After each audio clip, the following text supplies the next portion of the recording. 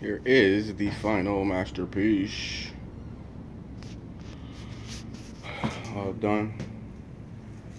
I went ahead and put a different back rim and tire for this bike. Got the sprocket on there. Just a sprocket, keep it adjusted correctly.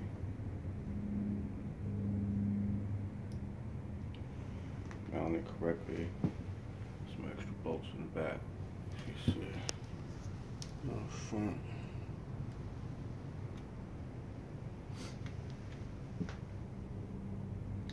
A nice little mirror, a handbrake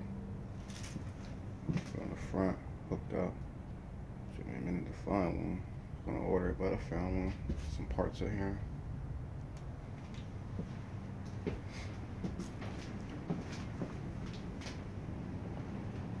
I haven't really taken her for a nice ride, but when I get there, still got to put the wide crank pedals on.